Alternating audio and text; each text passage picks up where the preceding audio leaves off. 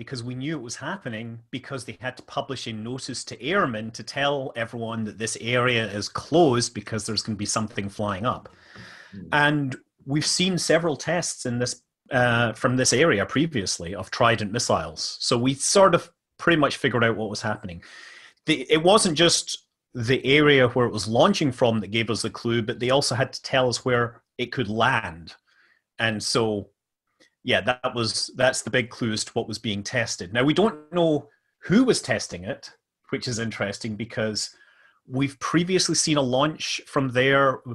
Trident is operated by Britain and the US. And the last time a Trident was tested from that part was a British submarine. And it didn't quite go according to plan. What alarmed a number of people in this part of Florida was that it appeared to be heading right towards them, they said, as they were walking along the beach last night. Well, it's very hard to tell, to be honest. I'll tell you what, the one in 2016 did kind of come towards land, but this one was definitely going off into the Atlantic. It was really prominent, though, because of the time it was launched.